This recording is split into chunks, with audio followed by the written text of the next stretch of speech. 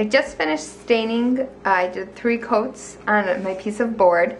Then I have my hooks that I'm going to use, and then these are the back tacks. They're picture frame holders, and this is what I'm going to put in first, just because it's going to be easier to put these in and then the hooks rather than the hooks and then these.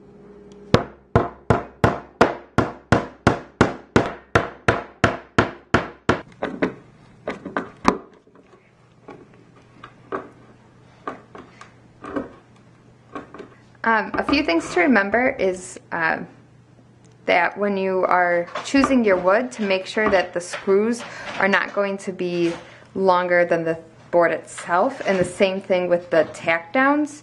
You don't want nails popping off or screws popping off on the other side.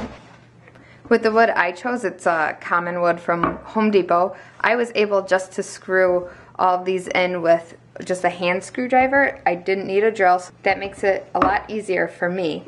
So now I'm going to do is to make sure that this is level on the wall and then hang it up. Here is the finished product. So before I had 3 of those 3M sticky hooks on there, and my purse was too heavy. Once winter hit, jackets got too heavy and it would constantly fall down.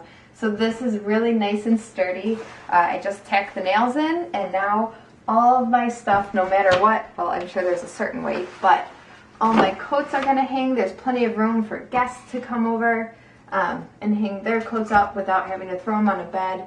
This is great. So I'm really excited that this is finally done. This has been on my list for a long time.